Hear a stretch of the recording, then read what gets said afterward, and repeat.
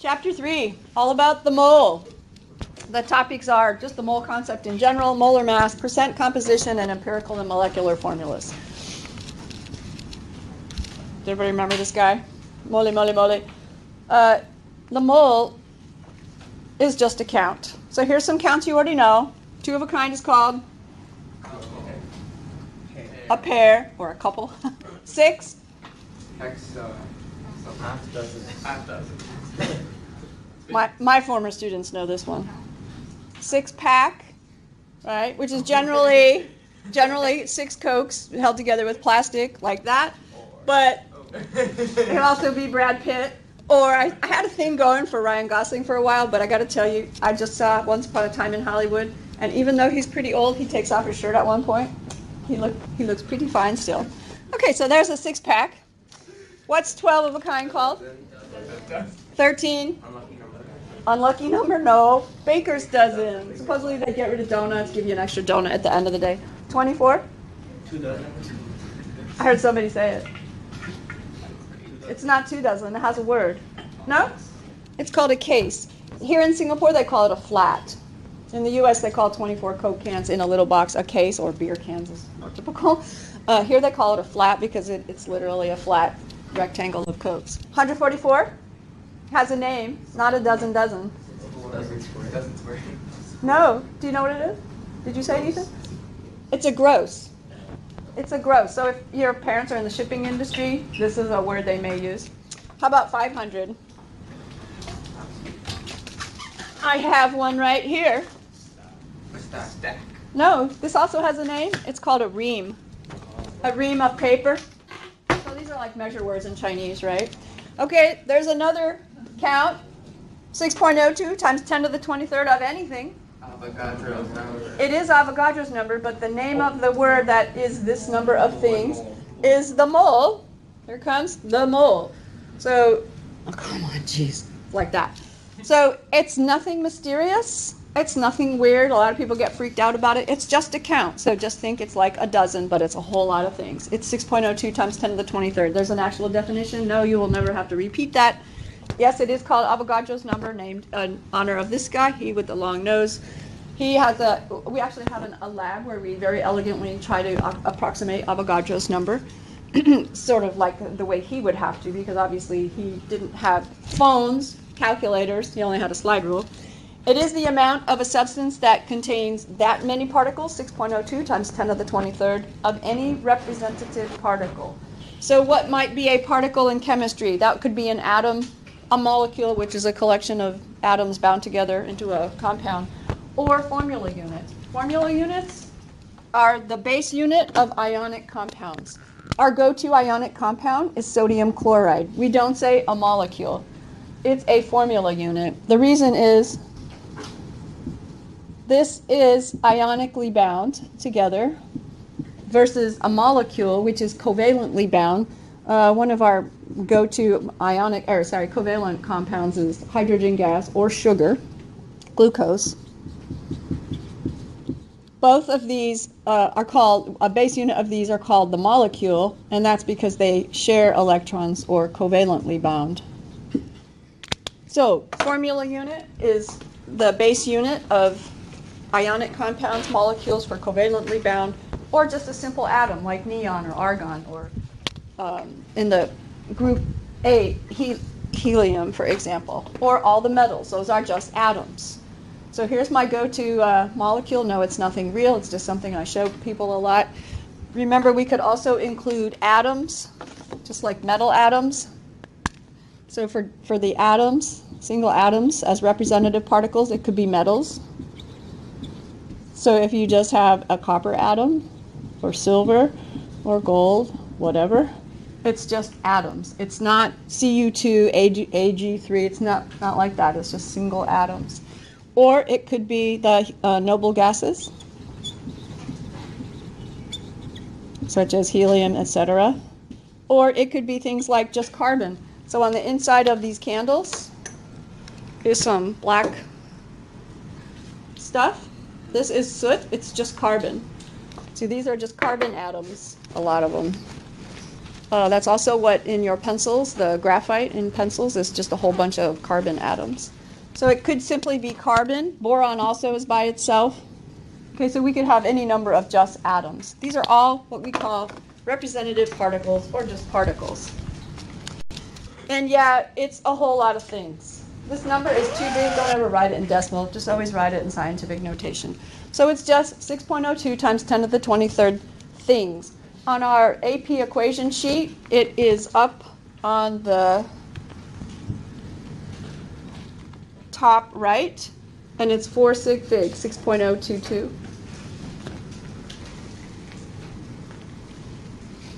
And it just says 6.022 times 10 to the 23rd mol to the minus 1, so meaning something over moles. Moles is in the denominator. So what is that thing? It could be absolutely anything. It could be bricks, it could be hamburgers, it could be lots of jelly beans, it could be marshmallows, baseballs. It doesn't really matter. But what you got to know is that if you have 1 mole of cheeseburgers that contain 2 hamburgers, it's 1 mole of those double cheeseburgers. If you say, how many meat patties are there on those double cheeseburgers? It's 2 times 6.02 times 10 to the 23rd. It's 2 moles of hamburger patties. 1 mole of the hamburger made with 2 burgers. 10 moles of jelly beans, you just multiply it by 10. A half a mole, you just divide by 2. Okay, so this count makes it really, this word mole makes it really easy to deal with huge numbers, which is what we deal with in chemistry. So 1 mole of sodium atoms. Sodium is a metal. It's in group 1. It's really reactive. We have to store it under vegetable oil. It reacts so strongly with water. It contains, 1 mole contains 6.02 times 10 to the 23rd atoms. It's not Na2, it's just Na, sodium atoms. But something like nitrogen, which covalently bonded molecule, 1 mole is 6.02 times 10 to the 23rd molecules of N2. But if I ask you how many nitrogen atoms are there in 1 mole, it's obviously 2 moles, or 12.04 times 10 to the 23rd. Remember, that's not written in proper scientific notation. I just left it like that to emphasize that it's 2 moles of nitrogen atoms. So if you had, for example,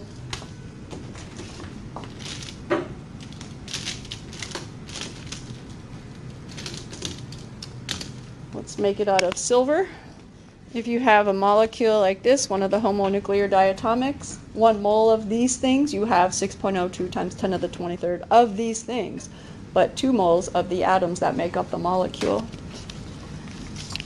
So sodium chloride, there's 1 mole of sodium chloride means 6.02 times 10 to the 23rd formula units, but that means we have, when it dissociates in water, we have 1 mole of sodium ions and 1 mole of chloride ions. And you might think, well, why would we ever need that? Because some properties in chemistry depend on the number of particles. So if this compound dissociates into 2 particles, you don't just have 1 mole of particles, you have 2 moles of particles. And so, for example, the freezing point depression is greater, or the boiling point elevation is greater. How big is it? Huge. This always boggles my mind. Rice grains, entire land of the world to a depth of 75 meters. This boggles my mind. But that's more than has ever been grown, so it doesn't matter. We don't have that. Cubic box, 200 kilometers on each side. 200, not meters, kilometers. So obviously bigger than Singapore. A mole of marshmallow is one of my favorite demos in chemistry.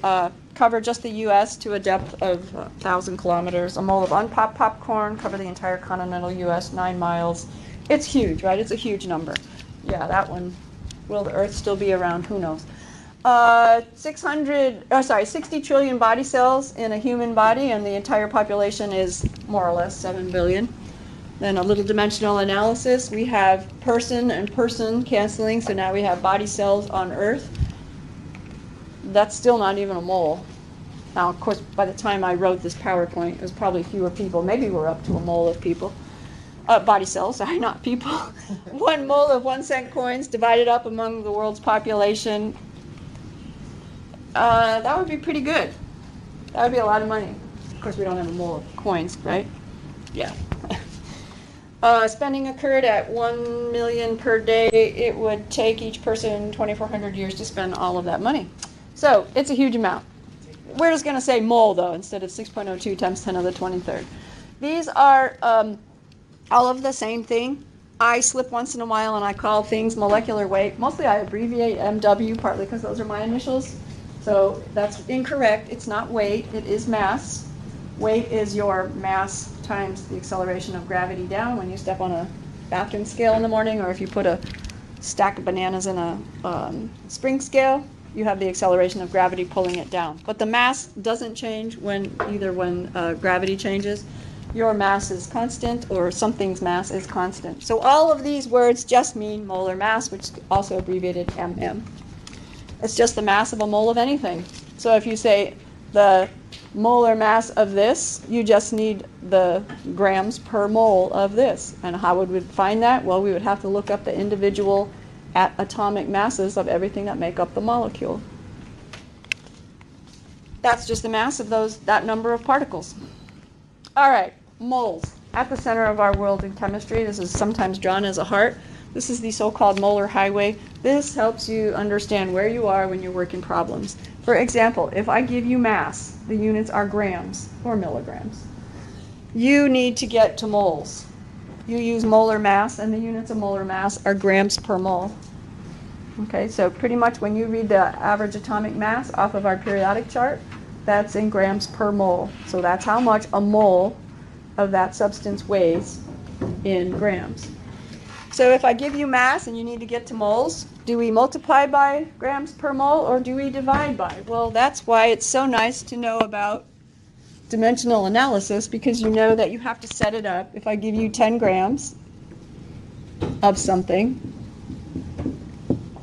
you have, let's do sodium, since I happen to know sodium's atomic mass. You have to decide, do I multiply by grams per mole? What unit would I get if I did this? Grams squared over mole. That ain't right. It's got to be grams mole. 1 mole, and it's about 23 with just 2 sig figs. Then when you do the dimensional analysis, grams canceled, and you're left with moles.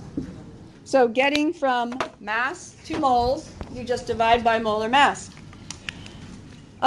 Before we do the gas chapter, I'll just give you volume of gas at standard temperature and pressure.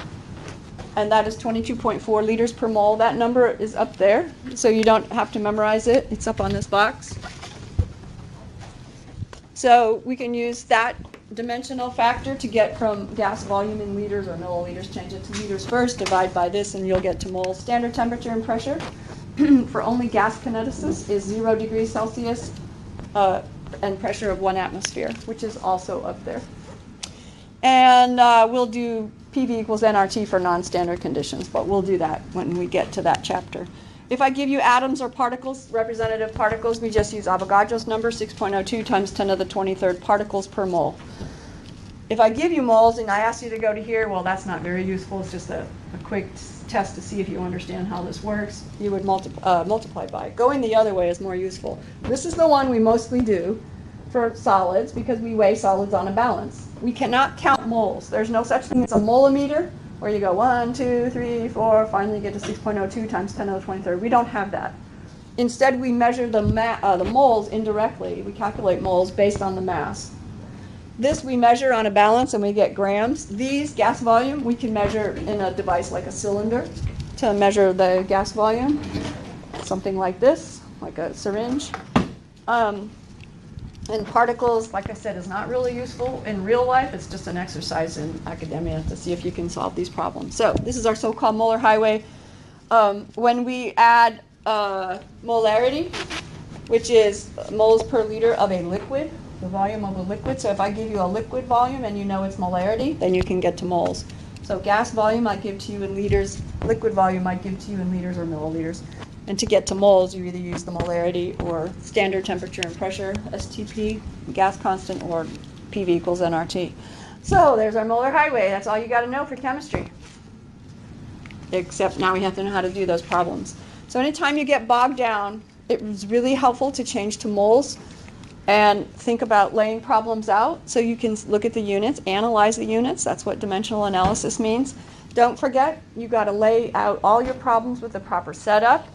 And I don't mind if you do it algebraically. I'm just going to tell you it's a little bit slower and a little bit more prone to error So this method is a little quicker by laying all your units out, the factors out. You must label things. Don't ever just leave an answer. Does anybody know what 10 divided by 23 is? Sorry? Okay, we'll just say 0.4. And it's supposed to be how many sig figs? 2 in this one, so I'll just say 0.40. Don't just leave an answer like that. Don't forget proper sig figs, the units, and the labels, sodium atoms. And then if you would please box your answers, that will be helpful for me when it comes time to grade your test so I can do it a little more rapidly. So that's how you do all moles and stoic problems. So would you get out your calculators, please? Does everybody have a calculator?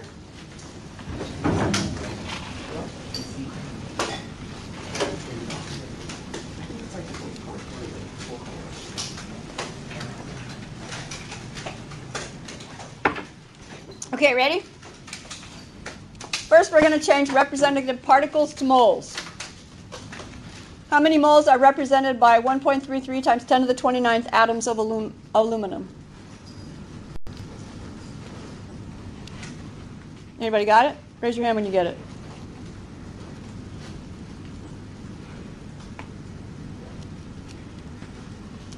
A couple people have it? 3, 4? Okay. Some of you might still be turning your calculator on. I get it. You want to aspire to get that quick with these problems. Now, you didn't write anything down, and that's fine because this was a pretty easy one. All we had to do, if we were to write it down to show me your work, is, and by the way, you have to show me your work even if you do it in your head on the test. You're communicating to me that you know that material. We started with what we were given, 1.33 times 10 to the 29 atoms. How many sig figs here? 3. Everything before the times 10. We're going to use Avogadro's number to get 2 moles. When I give you representative particles, set it up so that atoms cancels, you're left with moles. Don't forget to check for sig figs. How many moles of sucrose are represented by 4.68 times 10 to the 8th molecules of sucrose? So I'm giving you molecules, a representative particle. We need to get to moles. Who's got the answer? Okay, may I ask, did you retype the whole thing, or did you just change this to that? Well, I kind of retyped the entire. Okay, so I was just curious if anybody edited that previous response. So everybody got the answer? 7.773 sig figs times 10 to the minus 16 moles of sucrose. Now we're going to go moles to representative particles. How many molecules of, what's the name of this? Anybody know? Carbon tetrachloride, an industrial solvent, are represented by 3.56 moles of carbon tetrachloride. Anybody got the answer? 1, 2. So what'd you do?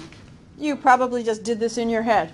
3.56 times 10 to the 6.02 times 10 to the 23rd molecules, 2.14 times 10 to the 24th. Let's do some more going in moles to mass. So now we're going to be in the middle of the molar highway. We're going to go to mass. What is the molar mass of sucrose? Molar mass. So we need to know the moles, the mass of 1 whole mole of this. So everybody look up here a sec. Let me show you how this works. In sucrose, there, excuse me, in the molecule of sucrose, there are 12 molecules of carbon.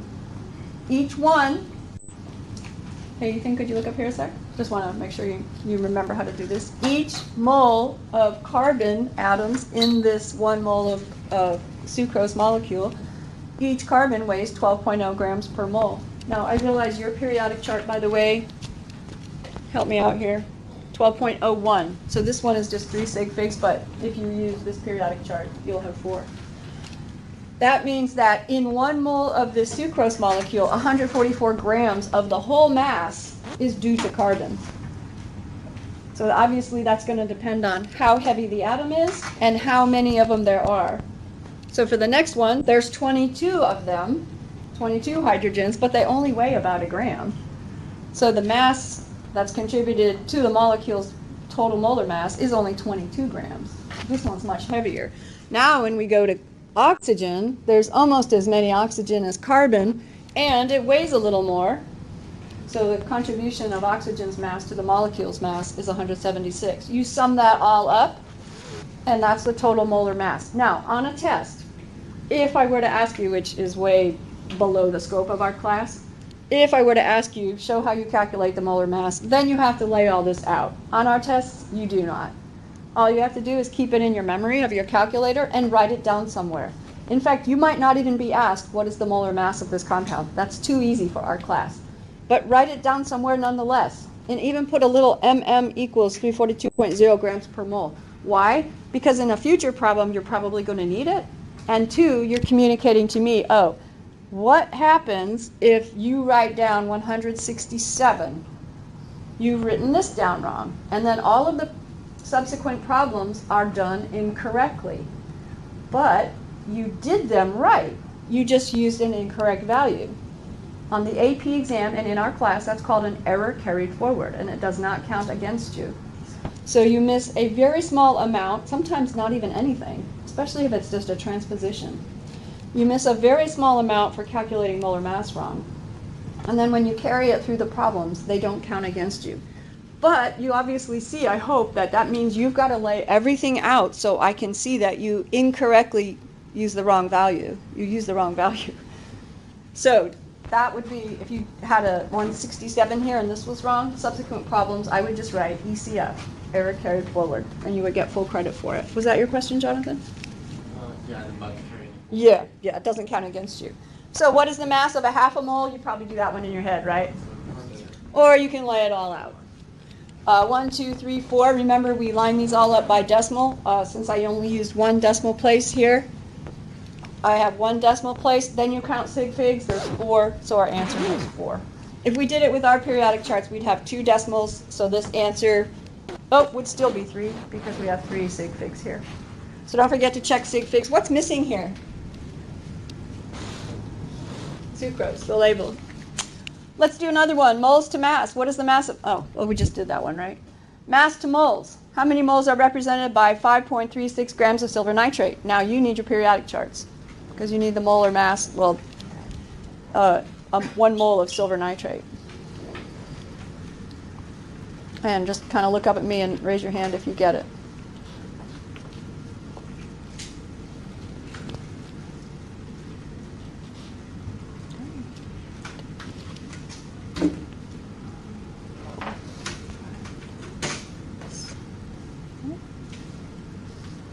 Okay, we start with what's given. It's usually the easiest thing. Think of this as a fraction over 1, 3.56. You could just put G. You don't have to spell out grams. Silver nitrate, yes, use the chemical formula. We're going to need grams in the denominator. The next factor would be the molar mass, grams per mole. We calculate that. This is an example of you don't need to run that. You don't need to lay that all out on a test. You can just you can just write in here 169.9. You don't have to put it somewhere. Grams per mole, because I know if you write the units that you know the molar mass, the correct molar mass of silver nitrate. Do the calculation, check sig figs, 3 sig figs here. Don't forget to put silver nitrate. Volume to moles to mass. So this is going to be gas volume. What is the mass of 3.67 liters of nitrogen? Don't forget it's a homonuclear diatomic. Remember the mnemonic device? Did we talk about this? The mnemonic device to help you remember which ones appear as homonuclear diatomics, meaning they appear with 2. Watch this. Horses need oats for clear brown irises. You never have N by itself, F by itself, H by itself, O by itself. You always have them as diatomic. So if I ask you for, in English words, the mass of this many liters of nitrogen gas, don't forget it's N2. Anybody get it yet? STP, the gas constant, 22.4 liters per mole. A couple of you have it already. So 3.67 liters is what I gave you, 3 sig figs. There's 22.4 liters per mole at STP. The molar mass of nitrogen gas is not 14, it's 28. Real common mistake, you guys. 3 sig figs, we should have N2 there. Okay? I know that was pretty fast. Should be a review for most everybody. So how about representative particles to moles to mass? This is just a teach thing. This is not like a real life thing. We never have any that many molecules. We have no way to count that. So we need the mass of 3.40 times 10 to the 20 molecules of sucrose.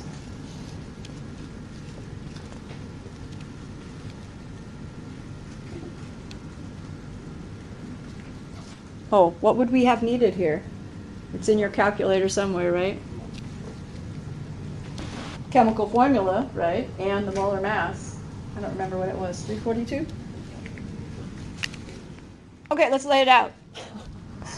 So what I gave you, molecules per mole, Avogadro's number, don't forget to set it up correctly. We divide by the number of molecules. And then the molar mass, 342 grams per mole, 0.193. There's 3 sig figs. They should say sucrose over there. So this was kind of fake. It was just for practice. This is what it normally looks like. This is like an old AP question. Juglone, a dye known for centuries, is a natural herbicide, blah, blah, blah. Here's the formula. We need that. Got to wake up when we read that. Calculate the molar mass. Now, this is called scaffolding. I'm telling you, hey, by the way, you need the molar mass in the next part of the question. Sometimes the questions are like that. Sometimes it's all rolled into the question. Maybe it won't make you stop and say, first calculate the molar mass. At the beginning, it'll probably say that. Later on in the year, you'll just do it by force of habit. So who's got the molar mass of juglone? There it is. Do you have to write this all out? No.